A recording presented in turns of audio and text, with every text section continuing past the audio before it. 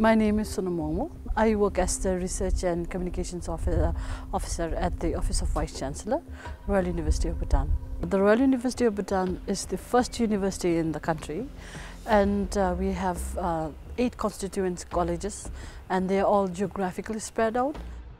I like this term called unanticipated benefits, in the sense right now, what is there in front of us is what we see, and then for me it was the video conferencing. That's really the eye-catching one, because quite a lot of the times we travel to the colleges and we spend days traveling.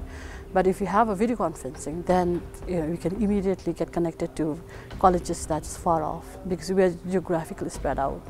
So that was the benefit for RUB. But for the nation, there's a lot of research, small as well as big research, but in different pockets in the country. So if you have DrukREN, and if you have very good connection, we are talking about 10 Gbps backbone. If you have this kind of a connection, then I think we will go very far. And it's like building a big highway, and there will be travelers, and we can see a lot of benefits from there. For Bhutan to connect to the international world, I see it as we will know what's going on outside Bhutan, and as well as do a lot of research with them and collaboration. So it's a lot of exposure, and our students also can really benefit in teachings and learnings, and faculty can also get all kinds of exposure. With DrukREN being established, we can do a lot of research, and we can invite a lot of researchers here, and they can see Bhutan for itself, and Bhutan can be on the map of research and education network.